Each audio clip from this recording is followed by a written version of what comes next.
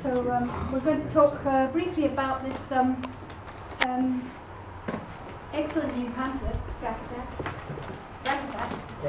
Fracking Capitalism, which has been written by a World to Win writing collective consisting of myself, Matt, Jerry, Donald,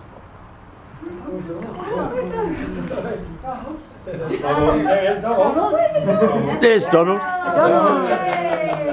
And edited by Paul with excellent photographs by Peter Arkell from Balkan.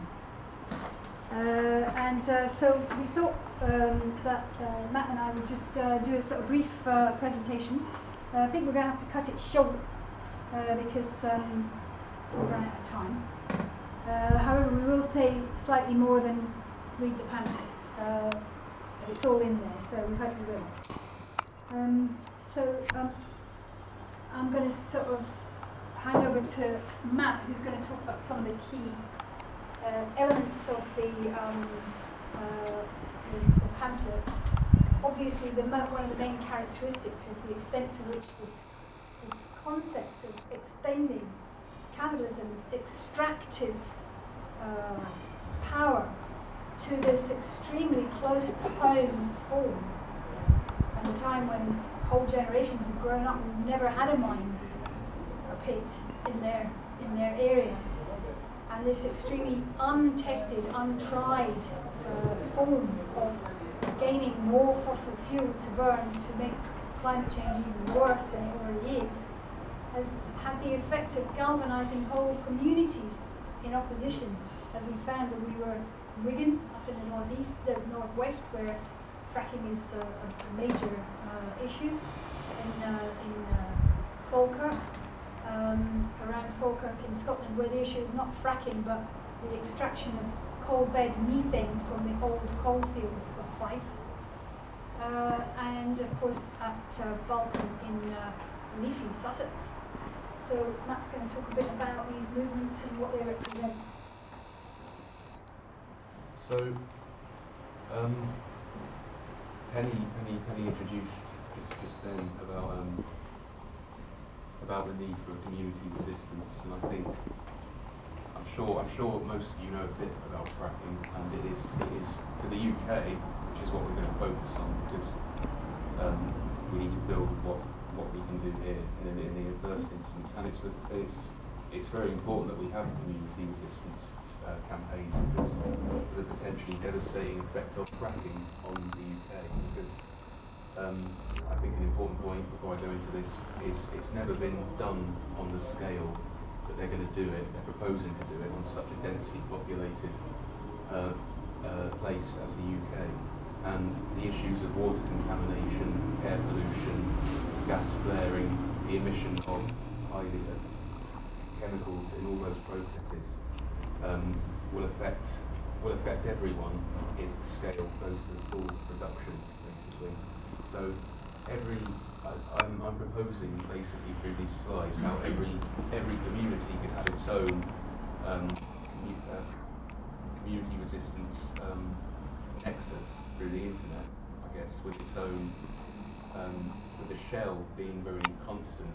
And there have already been two locations where fracking has been attempted in Balkan, and where it's about to commence the exploratory drilling in a place called Barton Moss, which is next to Salford. And both the community protection camps, as they call themselves, have done their own sites, and they're very similar. And it's worth looking at how you can take advantage of the transferability of these websites kind of shell. So this is the one for Barton Moss, and you can see there it focuses on several things. Ideally, a live news feed is part of it. You can sign up, and it's you can link through Twitter to social media very easily. It also tells you about what to do if you got arrested, which is quite important for some people who might it might end up going that. It can happen to anyone, of course. It's very similar, as you'll see, to the Great Gas Scala, which this is what the people of Falcon organised. It allows you to sign up there, and it can let everyone know when activities are about to start. So that's important. You can get your phone number. That's quite risky, I suppose.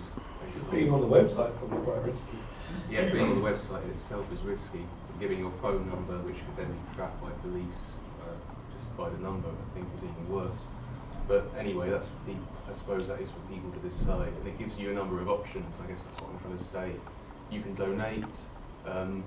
Tells you what to bring. It tells you it will have, these sites have live feeds, and that's one of the most important points I want to get across in a short time, is the issue of real-time communication, because we've been talking a lot about the new tool of communication the internet constitutes for us. And real-time communication is an important new weapon you have against state media that has not been, we've never had before. We've never had it before, and it's important because it's sort of, how the best way to put it, it can break consensus in real time. If you have the government trying to control the BBC and the BBC's Twitter account saying, oh, the protesters are all local, are all renter mobs, for example. All these slurs and arguments they use to try and exploit prejudices against what typically people consider environmentalists. This is a way of fighting back, because you can challenge them in real time. They will link to reports, for example, telling you that fracking is safe. It's not safe. It is not safe, and this is something we're going to have to educate people. This is what fracking capitalism is about. It talks about the science. It talks about the unsustainable, polluting nature of fracking. But that's part of linking it to the internet in a powerful way. Another tool is Bambuser. Just to go through quickly, some of you probably have seen it. You can upload videos. Ideas for what you can do with it would be recording police wrongdoing with your mobile phone, which is quite easy to do, and it's probably not that risky. Police can try and seize your phone, I suppose, and so it's fraught with risk again. But it's important because it links to something we discussed at the previous event, which was about countering the state surveillance. Like they watch us, and we have to try and watch them and show people how they operate, and that's a way you can do that. You can have local residents speaking as well. It also, I won't show you, but I can show you in future through a link or something how the Bambuser basically has a map, and you can look at where protests, if fracking takes off and there'll be a few sites going at once, you can see them, and people can quickly get an idea of what things are going on. Change track a bit. I'll also talk about how communities have mobilised in other parts of the world. One place where fracking has been attempted is in Poland, in a place called Worsdale or something. I wrote it there. I don't know how you pronounce that. But there's they had a different strategy, and two strong elements of that strategy were to get the farmers out, who were the people who would have been most affected by the drilling there, because it's taking place in an area of very high quality farmland. And the farmers were, because they have that connection to the land in a way that perhaps the UK farmers don't have, they were very militant in, as you can see, physically obstructing the process of Chevron, which is the company that's trying to do it there at the moment. So it's a possibility to try and get farmers on site in the UK, because they will be affected by the pollution of the land from the chemicals that can leak to the surface, as talked about in the pamphlet, and methane in particular, which reduces the quality of arable land substantially and maybe catastrophically. I also thought the church, it's quite a minor point really, I thought I'd bring it up because in Poland, as you can see, there has been a strong element against, I don't know, land contamination. They see that as a violation of purity. But lastly, and most importantly, I'll talk about community charters. a community in Falkirk who are resisting coal bed methane, as Penny said, have developed their own community charter. This is what, obviously, perhaps the most important thing we need to do to help community resistance move beyond resistance, because it is saying, it gives alternatives, it says, it demands control by the community, and it says what the communities would like to do instead, and what they should be perfectly empowered to do, because it is about natural laws. And there are two examples here of what the Falkirk community put in their charter. You can look it up on the site, but it's you can read it for yourself. Some two things here. They emphasise the ecosystem as resilience, the basis of resilience, and that's a really important concept of all that's in there that I wanted to highlight, because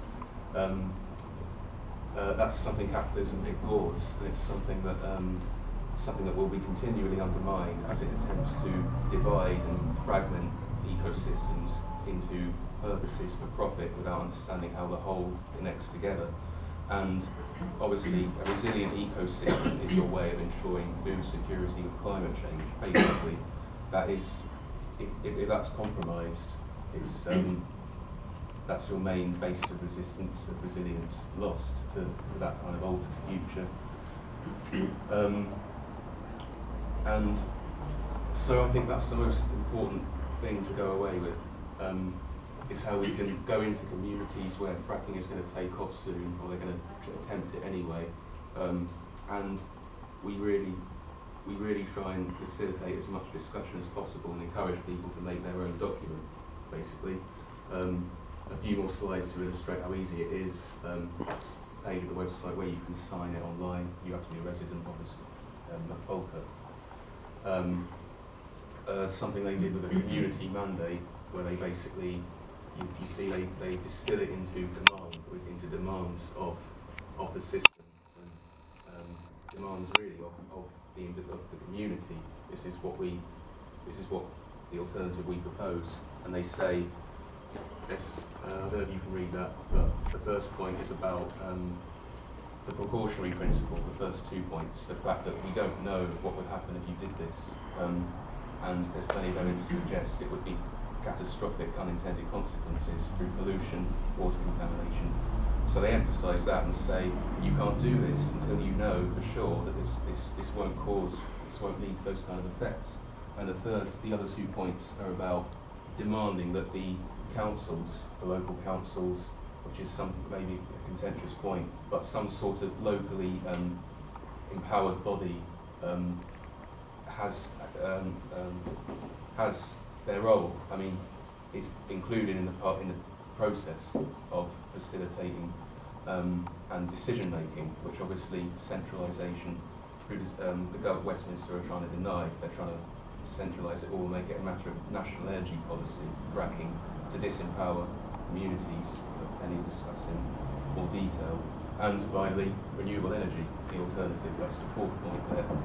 So that's pretty much all I want to say. Yes, so Penny, go on to the next step. We were planning to have a sort of, a bit of a sort of a conversation, but I suspect we don't really have time to do that now. About 10 minutes. Exactly, so we don't have time to do that now. So I'm just going to go on briefly to sort of say a little bit more about the pamphlet from the point of view of the approach that the pamphlet itself has taken. And then we'll have maybe 5 minutes for questions and answers and discussion at the end.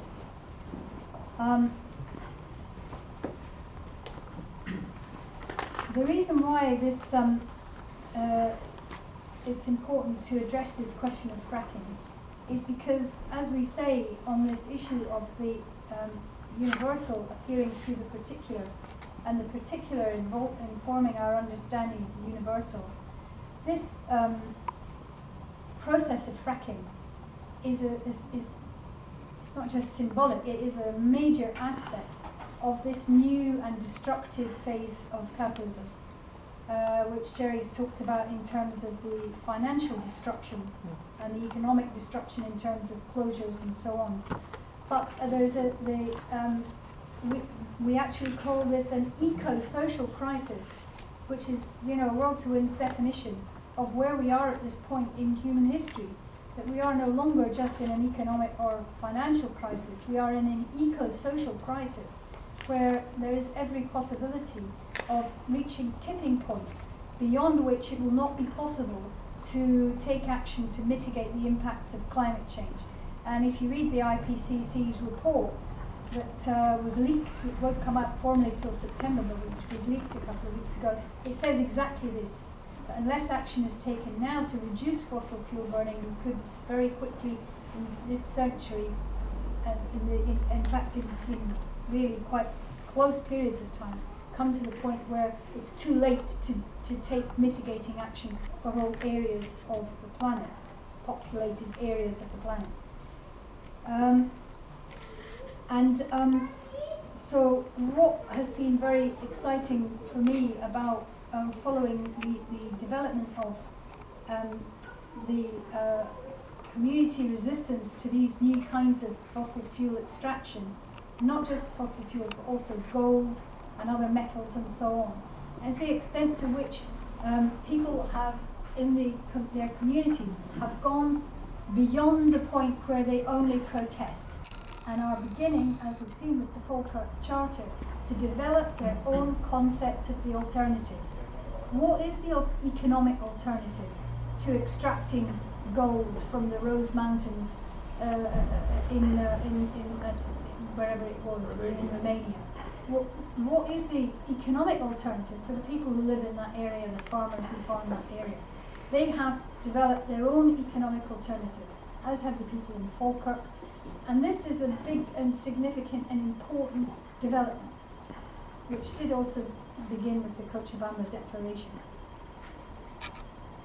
So what's good about that is that really from a World to Wind's point of view, that we have from the start, when the book The World to Wind was written, stressed the importance of not just protesting against what is, but developing a concept of the alternative, and putting that forward in a brave and courageous way, and proposing to people that they should fight for it, that is what is needed. So the fact that people are now doing this, making these charters themselves, is very important. So in looking at the pamphlet, we conclude the pamphlet with a section which is called Frack Capitalism to Build a Sustainable Future. And in it we put forward a whole series of propositions about how we can go beyond this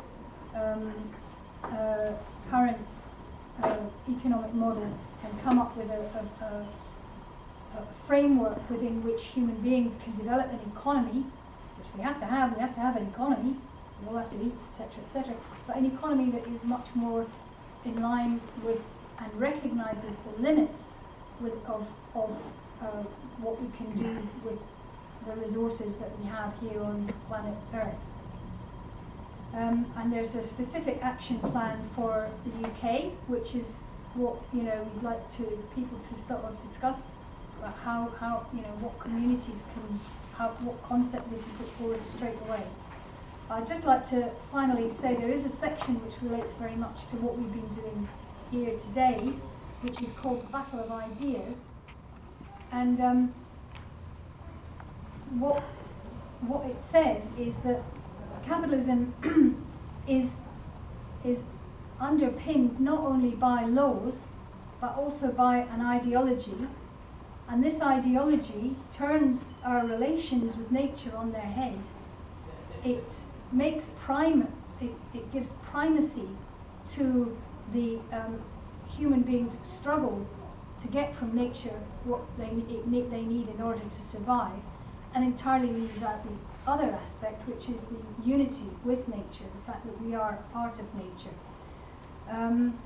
And that this unity is not some empty abstraction, but is the actual concrete and objective reality of our existence. We can't exist outside of nature. And it shows how, we tried to show how this proposal that capitalism has, that you can always solve problems by more production and by innovation, is simply not true. And it's a very one-sided view, and particularly if the end product of all your innovation is profit. Something that actually, if you think about it, stands entirely outside of the system. It stands outside of the natural system of human beings' relations to the planet. And it goes on to say that we tried very hard, and Donald was very helpful in this, to put forward the what you might almost call the spiritual side of this as well, where we say that, you know, under capitalism, even our human relations are profoundly alienated and commodified, clearly a major source of unhappiness and mental ill health. Yet, we bravely continue to struggle against these damaged relations because of our inner feelings, our intuition and sense of what's right and wrong, and our ability to care for others. In other words, those natural aspects which Karina was talking about yesterday, which are present in the human, but which are alienated and undermined by the capitalist interpretation of our relationship to nature.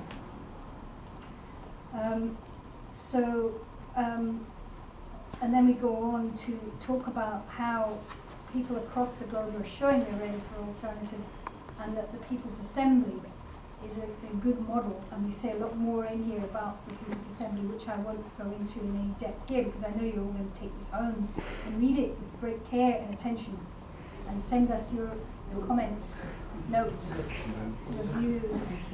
And you're going to review it on lots of websites and say how interesting it is, how everyone should buy a copy. So that's it from us. And now I think we've got 5 minutes, haven't we, for questions and discussion.